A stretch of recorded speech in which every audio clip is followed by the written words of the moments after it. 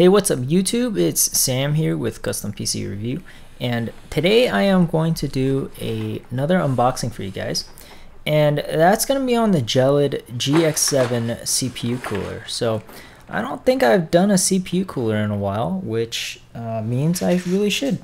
So just running through the box as usual. I'm going to do it pretty quick because some of you guys didn't like the fact that I took a little long to go through the box, so it's kind of like speed mode. But just a couple of the major features here. You've got 7 heat pipes on this thing. You've got a 120 millimeter fan, and so I'm just gonna unbox this thing, and we're gonna skip a little into what comes inside. So the first thing you get inside is that accessories box, and inside that box you get a installation guide, and it's only 1 page long, so I'm thinking it's not going to be too hard to install this cooler, but I may be wrong, obviously. And here is the accessories package, and unlike some of the other companies, I guess Gelid doesn't individually wrap each pack of screws and label them with names and stuff. Some other companies. Anyway, here we have in a plastic case the heatsink and the fan.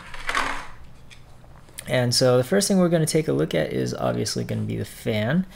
It is colorful, and that's why we're going to take a look at it first.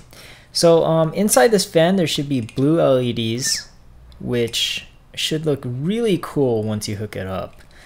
And otherwise it's just a pretty light feeling fan. It does have nano flux bearings, so that should help silence the mechanical, whirring noise and stuff, the drive noise and things like that.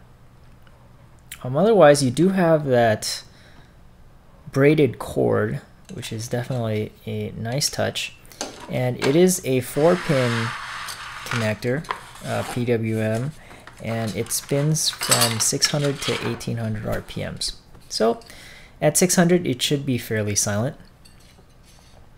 And this is the heatsink itself.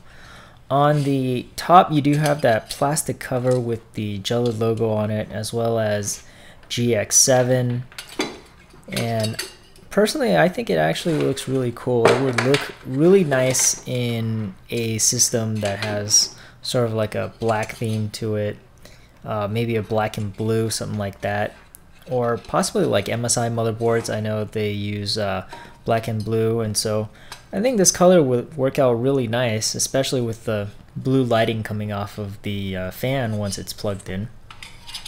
But that's how it looks once you put it together. And taking a look at the heat pipes there, they're pretty beefy heat pipes, and you do have 7 of them. So now I guess I kind of know why they named it the power heat pipes. And that's a quick look at the bottom. So that's pretty much all I have for you with a CPU cooler unboxing. I've got a couple more product photos as usual, so definitely stick around for that. Just wanted to thank Gelid for sending this out for review, and I'll have a full review up pretty soon, so definitely stay tuned for that. I'll have a link in the description box as soon as it's ready. And if you like this video, remember a thumbs up, subscribe, all that good stuff. And thanks for watching, and I'll see you next time.